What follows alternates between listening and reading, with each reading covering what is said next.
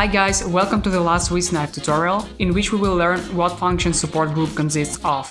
Here we gathered all functions we really consider useful, but we can't combine them with other sections. Some of them really small, some of them are big and complex, but all of them are probably handy. So let's start from reorder. It reorders layers.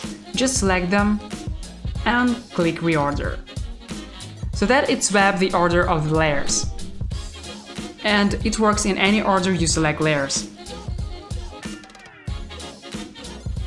As usual, reorder has additional function with Alt key, so that it will change the layer order randomly. Another little function is baker. It converts expressions to keyframes, but it works in a little different way from default After Effects function. So as you can see, it doesn't create a keyframes on each frame. It puts them only where it is really necessary, so that your timeline is not overloaded with unnecessary keys, and it is also useful in cases when we work with animation which then will be exported to JavaScript. Less keys, less file size. This button also allows you to remove expressions. Just select layers or properties you want the expressions to be removed from, and click the baker holding Alt key. So if layers are selected, Baker bakes or removes all expressions on those layers. If property is selected, it does it only with selected properties. The next function is tangents. Let's be honest, arcs are an essential part of animation. How often do you try to make a perfect arc move? With tangents function, it is a piece of a cake. Select two keys of special property, such as position or point controller, and press tangents, so that you will get perfect arc movement. Do you need an arc that looks upwards? Just click on tangents holding Alt key. And to remove all tangents, just click on this button with Ctrl key. And this button can also solve one more big motion designer's pain. You know, sometimes when we have two keys with the same value and some kind of arc movement around it, this kind of problem occurs. It's because of an extra tangent on the motion path. So in these cases, click on tangents holding Shift key, and the problem will go away. Now let's get closer to more complex functions. Resizer. Click on Resizer and you will see its menu. But don't panic, it's quite simple. It's just resize the selected items. So here you need to type future width and height. If you leave one field empty, this dimension will be automatically adjusted to fit the image proportions. So for example, I will choose several footages and give them a specified size. Click Resize, and for the rest images I will make width 150 and the height field I will leave empty. And as you can see, it saved image proportions. So that Resizer places the selected items to the compositions of the specified sizes. Moreover, each precompose has its own controllers, with the help of which you can correct the image positioning.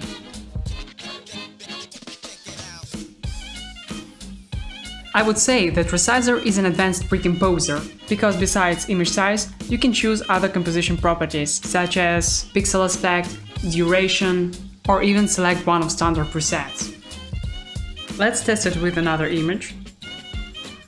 So here I want the size of 200, change the frame rate to 15, and duration 5 frames, and click Resize. So that now I have my image placed inside composition of specified size and with frame rate of 15. So that's how it works. The next tool is Slicer. Like Resizer, it also has its own menu. Slicer has two modes, grid and cells. In grid mode, Slicer divides footages into grid with specified number of rows and columns. So that, as you can see, it divides footage into pieces of same size. But you can also set the randomness for column width and rows height with threshold slider.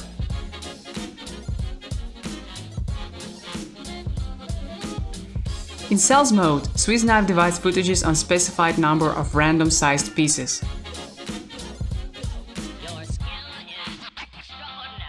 And by checking this option, Slicer will put each piece to separate pre-compose with controller, with the help of which you can adjust the positioning of the footage. It can be very useful in some cases. One more cool thing about Slicer is that you can also create animation for sliced composition. For that, just make Alt-click on Slicer. So here we have several groups of settings. Random seed and randomness are responsible for randomness of the transformations created within random group, in which you can make random transformation for slices.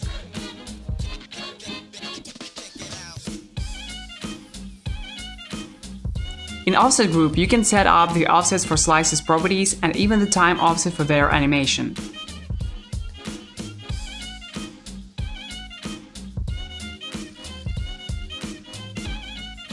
And dynamic group works like wiggle transform in shape layer. It creates random property changes with specified amplitude and frequency.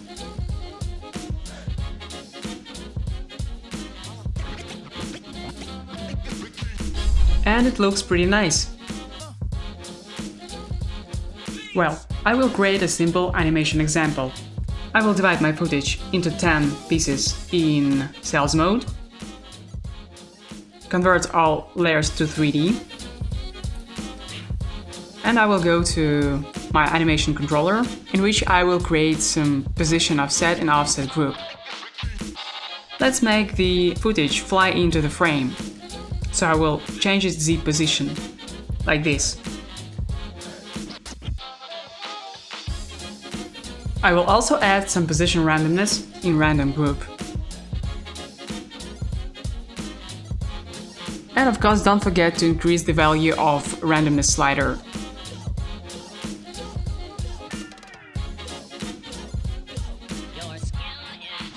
Well, better, but still not good enough.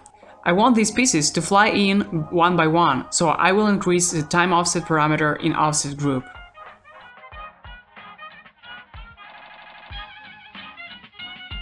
And that's it!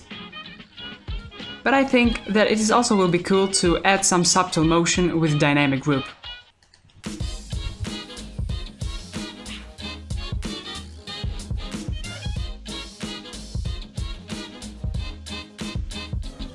Well, that looks good, besides it was done very fast.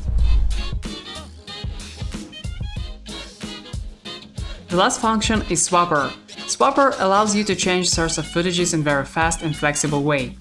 Just select the item in the project panel and the layer on the timeline that you want to swap, and click Swapper, so that it will replace source.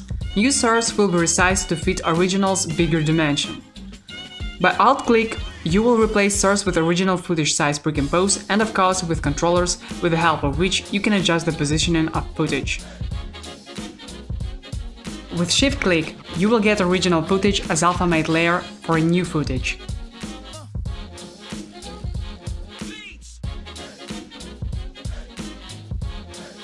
Swapper also works with pre-composes.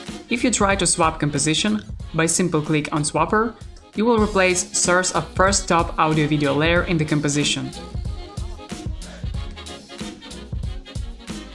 By Alt-click, you will replace source of last layer inside composition.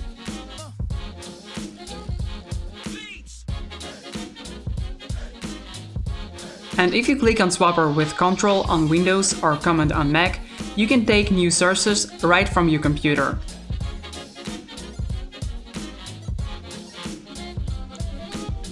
And of course, you can use Swapper for several layers at once. So, Swapper can be a really good alternative for default replacing footage methods. And that's all for now. We tried our best to make really versatile and useful script. So thank you for watching our basic tutorials. Stay tuned, and we will post more tutorials in which we will be considering different techniques of combining Swiss knife functions. So see you soon, guys!